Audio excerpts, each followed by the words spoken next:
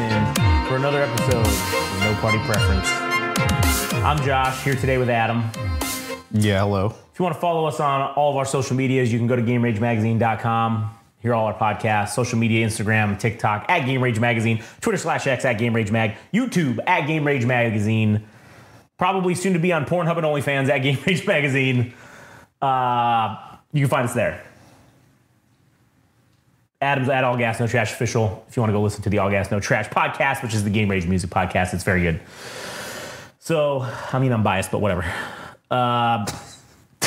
Today, Why did you have to say that? I don't know. I feel like I'm just being honest. I'm biased. So today we're going to talk about, obviously, the title of this is, Bitcoin shills for Trump, basically.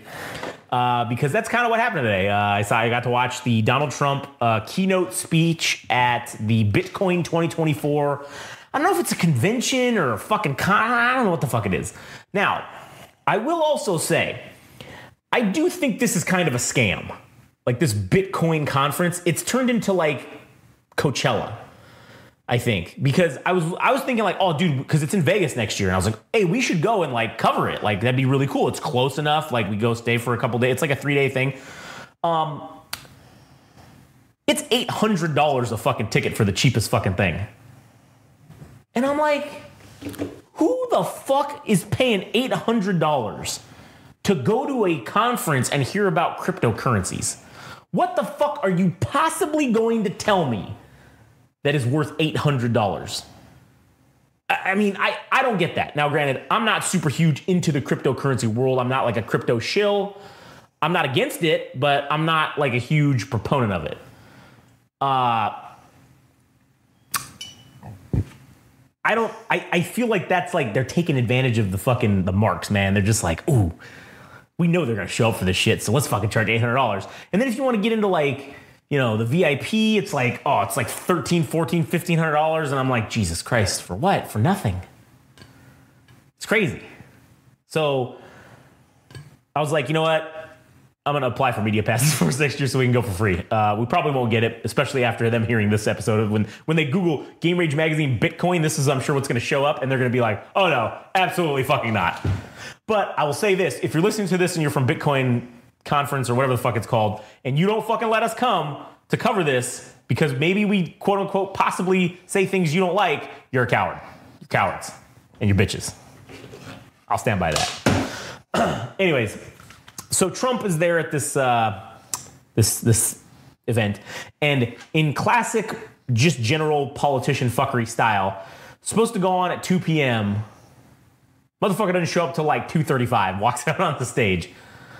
And I thought that the crypto conference was sort of going to be kind of like neutral when it came to presidential candidates and shit like that. I didn't think they would be like immediately shilling for him.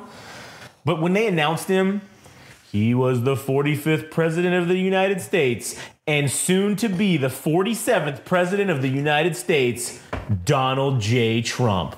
And I'm like, all right, hold on now, fellas. That was a little unnecessary.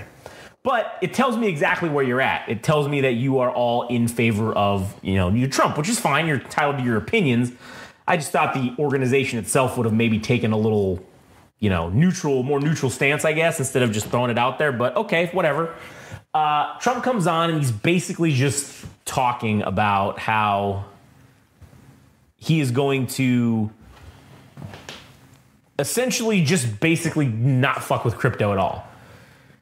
In what way? He's just because he's like, oh, Kamala's a low IQ opponent, and she's got the lowest IQ. She doesn't understand the bitcoins, and I'm telling you right now, as if he doesn't, right? As if he does. He's like, I'm telling you right now, I'm gonna fire the SEC chairman. I'm gonna fire the Secretary of the Treasury, which obviously you're gonna pick your own fucking Secretary of Treasury. We need to hear that, but okay. I'm gonna fire all them, and I'm gonna immediately tell my federal government that they are going to stop doing anything against cryptocurrency. They're going to make sure that you all can do what you love to do and be trading in your cryptocurrencies, right? That's what he was going for. And so,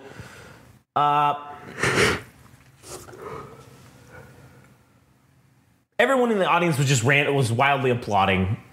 But then when he was saying some other political shit that you could tell, I'm like, oh, wait a minute. Like, these guys don't actually agree with Trump on most of his policies, but they agree with this one thing about the Bitcoin thing. Yeah. And it's almost kind of like, damn, dude, you're going to like shill yourself out and sell yourself for just this one little thing. And you're just going to be like, oh, I'm going to vote for that guy because he does this one thing that I like, even though maybe I don't like all these other things that he does. But man, that one thing, I really like that. So I'm going to stick to that, which is fucking crazy. But anyways, he went on to talk about how essentially he is going to back off on any cryptocurrency regulation that we're trying to institute. The CBDC, the central bank digital currency that has been floated around for the last, I don't know, couple of years that the U.S. is wanting to make. The U.S. Treasury wants to make a U.S. dollar-backed central bank digital currency, like a digital dollar, like a dollar coin or whatever. I don't know, like it'd be Bitcoin for dollars. Now, my theory years and years ago was that they're never going to allow cryptocurrency to exist. Like the fiat currency governments can never allow it to exist because, yes, it is a superior form of monetary policy because you can do it and remain completely anonymous with using it. And also, it could do banking better than banks. I think, because banks use like old languages. I mean, I think most people don't even. Most people, I mean, shit. The competency for what they use, like I think it's like COBOL and Fortran or something like that.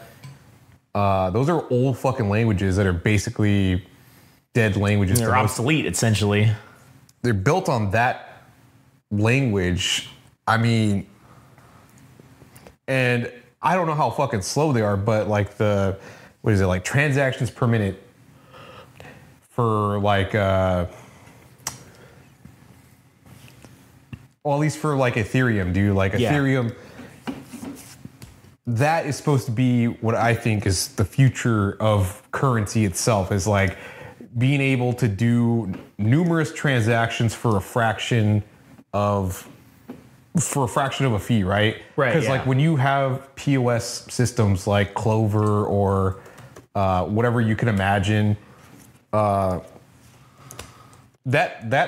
cost of if you have to pay a certain amount of money, like $30 to cover the expense of like, if you only pay $2 for a sale or something like that. Yeah. Like the person, like the user or whatever, like the person purchasing something, and then like the rest of the cost of like that transaction for them to swipe their card, and it's like, who the fuck knows what that fee is? But the goal for like cryptocurrency and like blockchain technology is for them to make it really fucking cheap to do that shit, to have transactions be done in that way, and then for banking to be anonymous, and I think the potential for that is really fucking cool. But I think maybe like you're saying,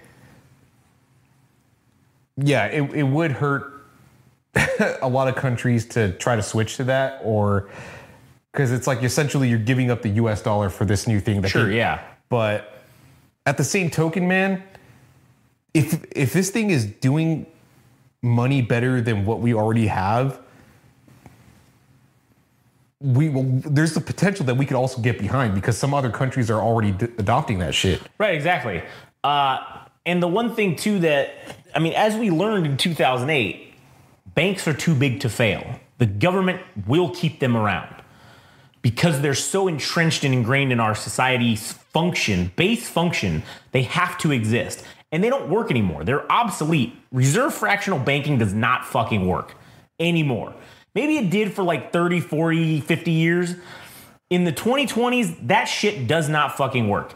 And what's worse is the banks have not only, like after 2008, too big to fail, they've only gotten bigger than they were in 2008. And now they're definitely like, oh, fuck, the government cannot let these fail, which is why I don't think that again, they will allow a currency to exist that doesn't keep the US dollar. I mean, Trump did say it in his speech. Yes, you boys can just play. I mean, he didn't say this word for word, but he paraphrased essentially. Yes, you guys can play over here with your little digital currencies. But he said multiple times that the US dollar will remain the number one currency in the world. And we have to have that monetary policy as a country, because if we don't, our entire financial system collapses. Because our whole entire financial system is based on the US dollar fiat currency being the global number one reserve currency and being the number one used currency in the entire world. But what if it crashes and if the country doesn't have fucking Bitcoin its reserves? Let's say like the US, I don't know why it would fall apart, but let's say it does, and the US dollar is worthless, but you have Bitcoin in the reserves. Yeah, well, we do. The government has a stash of Bitcoin, all Bitcoin that they've stolen from people, that's been the result of seizures of like arrests, and again, I think some of the arrests that they do. One of the guys he talked about, God damn it, let me get the guy's name. It was the guy who invented and ran the Silk Road on the dark web. What's his name? Ross Ulbricht. And he ran it it was up for like a couple of years. And essentially the FBI fucking somehow got him. And they jacked all of his cryptocurrency, because that's what he was doing. That's how he was making money. People could pay in anonymous cryptocurrency for guns, drugs, fucking human trafficking, whatever you wanted. Yeah. That website had it was eBay for criminals, basically. Mm-hmm. And again, I think some of those things you should be able to. If you want to buy drugs, buy fucking drugs. Who cares? If you want to buy fucking guns, buy guns. Who gives a fuck? Yeah, sure. Maybe the human trafficking portion, that's what needs to be cracked down upon, because you shouldn't be allowed to sell fucking people. But when they cracked down on him, that's what they were doing. They were basically charging a transaction fee for people doing stuff. And he ended up essentially amassing, where was the number? There was a number of how much money he had amassed in cryptocurrencies. Oh, restitution. He had fucking $3.5 billion in cryptocurrency that he made off of that. And it was 50,000 Bitcoin that he basically fucking made off of this. Mm. And what's funny is that Bitcoin had been stolen. Some of that Bitcoin had been stolen from him. That big cash had been stolen from him back in 2013. And as part of his restitution deal, he owed $183 million in restitution. So what he did is he basically said, hey, you guys can fucking, I don't know what happened to this money. Like, somebody stole it from me. So like, if you can figure out where it's at and you can get it, how about we call that square on what I owe? And they said, yeah, sure shit. So this anonymous, completely untraceable monetary wallet, well, they found it. They found out who took it. They found out where it was. They were able to track all that shit. And as I've been saying from the beginning, and I think we talked about this before on maybe the Central Unintelligence podcast, but when it comes to crypto, I don't think that, I think the United States government has the back door to everything. I think that's just inherent in every fucking technological piece of code, equipment, anything that's made in the United States or majorly popular in use. I fully believe that the NSA, the CIA, and agencies within the federal government have the keys to the kingdom. They have the back doors to just get into whatever the fuck they want. And I don't know that Bitcoin is an exception to that. I don't know if, I think maybe there are some cryptocurrencies that could possibly be exceptions to that. However, I do think that this is a prime example of a Bitcoin wallet that was stolen and the government was able to figure out where it went. And who took it? That's probably more user error than it was. Could be the Bitcoin environment. I think whatever site he was using it on, maybe, or whatever ended up happening, if he used some type of website that phished him, or however these people ended up stealing the shit. If he put it on like a central exchange or something for Maybe. crypto, that he just left it there. Sure. And then people were keeping track of his movement, and they're like, oh, he put it on exchange. We'll hack the site and we'll fucking steal it. That would be more on the end of the user being the problem as opposed to like the Bitcoin environment. Right. But what I'm saying is this, no currency is truly fucking anonymous. Especially in the digital world, because everything is logged, everything is tracked. And unless you are a forensic specialist at covering your fucking tracks, there's going to be a chain in the process of you purchasing things or doing things that currently exist that they are able to track and find that. That's basically probably what happened. And like you're saying, it is probably user error. I don't think it's the Bitcoin's fault, but I think in the environment that we have, you can't use the Bitcoin in a truly anonymous way. And you could if you started with it. If that was the only transactions you were only doing it on Bitcoin and you never had to use US dollars and Bitcoin was all you were using, then yeah, it would be the perfect environment. But if you're using those Bitcoin to purchase something on a website or somewhere else that obviously logs, tracks that, and that's probably how they figured it out, was he probably bought something with it somewhere, and then that's how they figured it out. So again, it's not the Bitcoin's fault, but there is a way, because clearly there is obviously a way where they can do that, where they can track it down. Yeah, and I don't know how the dark web works as far as how it preserves like anonymity. Because if they were using this thing called Silk Road, like how secure was that thing to begin with? Well, not secure enough because the government fucking figured it out in 2 years. It was only around for a couple of years. Yeah. And then they figured it out and shut it down. So,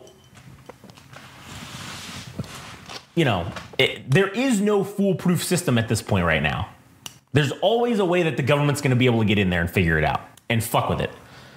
I feel like. And one of the fucking interesting things, so as I'm watching the speeches with my dad, there's this thing that comes up that says, it's Elon Musk, and he's like, hello, I'm Elon Musk. And right now, I just want to say that if you scan this QR code and go to this website, the Bitcoin 2024 website, to this QR code, if you put in whatever Bitcoin or whatever of these certain cryptocurrencies, you send it to us and we will send you back double. That's not a scam, huh? There's some. That's like a rampant scam or something. Well, yeah, but that was officially like a thing that they put out or whatever, and it was at the conference thing, I guess. And so, of course, my dad's like, I want to do this. So I was like, okay, whatever. So he goes and he's trying to buy this he didn't want to buy Bitcoin, so he wanted to buy Dogecoin, right? The meme one. The meme money, which he doesn't even fucking know what that is. He wants to buy it because it's only 13 cents. So he's like, I'm going to buy some fucking some Dogecoin. And because that's Elon Musk Dogecoin. And I'm like, why the fuck are you going to buy that one? Because Elon Musk and Trump are friends. And when Trump gets elected, he's going to take Elon Musk's Dogecoin and he's going to make that worth a lot of money. I don't think. And I'm like, I don't think that's how it works, first of all. I don't think he's supporting Elon Musk either. I know he donated a substantial amount of money to his campaign, but he's also said that he's going to regress any type of policy as far as like fossil fuels and shit will go. So that obviously that hurts him with electric vehicles. So it's like, why would he support Dogecoin? Well, it kind of doesn't, because how do we make electricity? We make it through fossil fuels. That's how we make most electricity. So if you make electricity cheaper, you also make the cost of running an electric car cheaper. Yeah. So who can afford a car right now, and who's going to switch to electric? Everybody's paying fucking gas. Well, listen, no one can afford anything right now. Yeah. This is the fucking problem. But I just don't see why Trump would endorse fucking Dogecoin. I agree. I don't see that either. But anyways, he's fucking like, I'm going to do this. So I'm like, all right, whatever. So I'm helping him do it. And he goes and he's trying to buy it on his fucking Capital One card.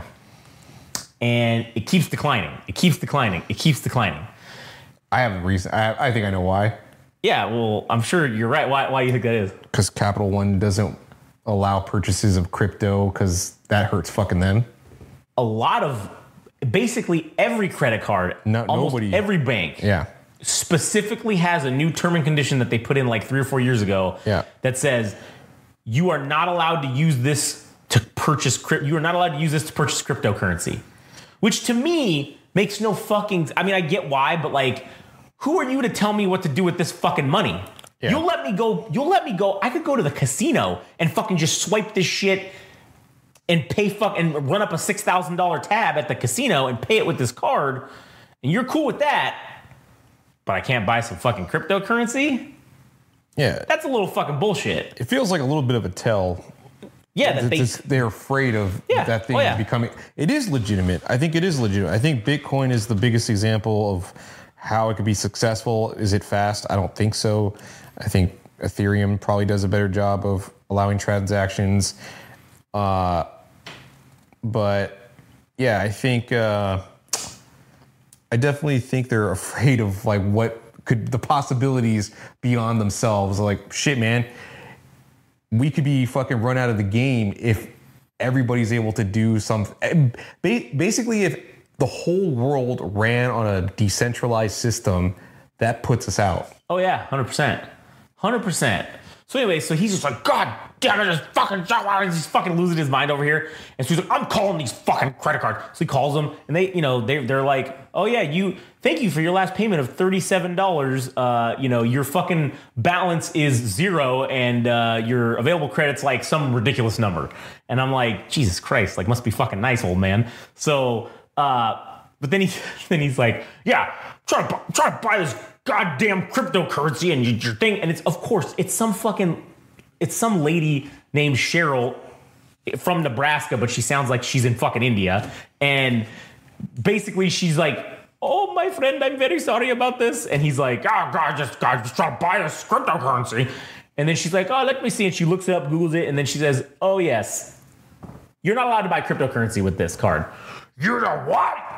You're not allowed to buy cryptocurrency with this card. Well, why the hell not, goddammit? Because it's in your terms and conditions. And she reads him. It's like this has been a thing that they get all the time because she read him verbatim from memory, the fucking line from the cryptocurrency line on the thing in the terms and conditions. And he's like, God damn it. And then he just fucking hangs up the phone. So then he goes and gets a couple other credit cards, tries to do his nose. Same deal. One worked. One of them did work. And it was from a credit union. So I think the credit unions maybe have not like caught up all the way yet because, credit unions are smaller. They're like kind of they got to compete. Times. They got to compete. But now we're letting you buy cryptocurrency. So like, oh, that's what sets us apart from the guys, the big ones. So he goes on there, he buys it, fucking shit, works, fucking everything's good. Now he's got 2,000 fucking Dogecoin because he was going to buy like some dumb numbers. I'm going to buy $250 worth. And I said, well, if you spend like $10 more, you just make it an even 2,000. Why didn't he buy it when it was when everything was hurting? Because, numerous reasons. I mean, the main big one was the concern about the Ukraine and Russia war. Yeah. That shit plummeted to like, at one point, crypto was or Bitcoin was, I think, like 18 or 20,000, and everything else was like cents on the fucking dollar. Oh, yeah. Well, right now, the Dogecoin's 13 cents. And so I told him, I was like, see, if you would have bought this when it was at like 1 cent. 0.0000, whatever the fuck it was at one point. You'd have a shit ton of money right now. Yeah. If you would have bought $250 worth when it was like a 17th of a cent. But he didn't. So now he's doing it at 13 cents. And I'm like, well, whatever. I think you just wasted $260, but, If he flips it, that's cool. Yeah, I don't think he'll lose. He's not going to lose money, I don't think. No, I think he'll, like anything, if you wait long enough, you can wait for this to turn around, and it probably will. One of the things that was interesting is I was looking at the projections for Dogecoin going into 2040 and like 2050. They're all just bullshit automated things. But the suggestion for Dogecoin was around somewhere in the neighborhood of $100 a coin. No, that ain't happening. I don't think that'll happen. But if it said like 20 cents or 50 cents or something like that. Yeah, that was the immediate future term. And like by 2030, they were thinking it was going to be like 15, 20 cents. Shit, even if it went up to $1, shit, he 5x'd his money or whatever. Yeah, they're making like Bitcoin. I couldn't tell you.